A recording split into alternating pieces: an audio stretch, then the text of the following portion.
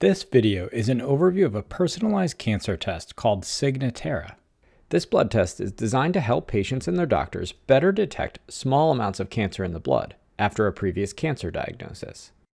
Signatera is a cutting-edge personalized blood test designed for patients diagnosed with solid tumor cancers.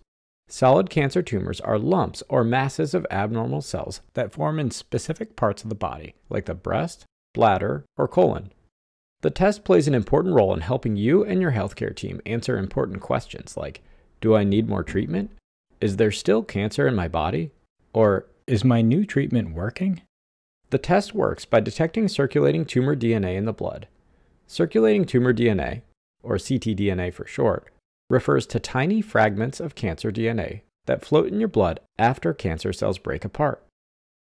By detecting these fragments, Signatera helps your healthcare team determine if any cancer remains in your body after surgery, and whether additional treatments, like chemotherapy or immunotherapy, might be useful. There are 3 different situations in which your doctor might recommend the Signatera test. The first is after surgery, or what doctors call the adjuvant setting. Second is after all treatments are complete, during surveillance. And third is treatment response monitoring, to see whether a new treatment is working. Now, we'll explore each of these situations in more detail. After surgery, doctors may use Signatera to detect ctDNA still in the body, even if it looks like all the cancer was removed during surgery. If the test is positive, it shows molecular residual disease, which means there are fragments of cancer still present in the bloodstream. If present, doctors may recommend additional treatments after surgery, like chemotherapy, to try to clear any remaining cancer cells living in the bloodstream. Once patients have completed all planned treatments, they are in surveillance. This means doctors will periodically perform tests to look for signs that cancer may be growing back. Signatera can be used during surveillance to detect the earliest signs of cancer recurrence, often before it even shows up on a scan. This may allow doctors to start new treatments earlier, potentially controlling cancer before it becomes harder to treat. Signatera is most effective when used in a serial fashion, meaning it's not just a one-time test. Regular testing over time allows your doctor to track changes in your ctDNA levels and make informed decisions based on these trends. For example, after surgery, the test may be done every few months to monitor any remaining cancer.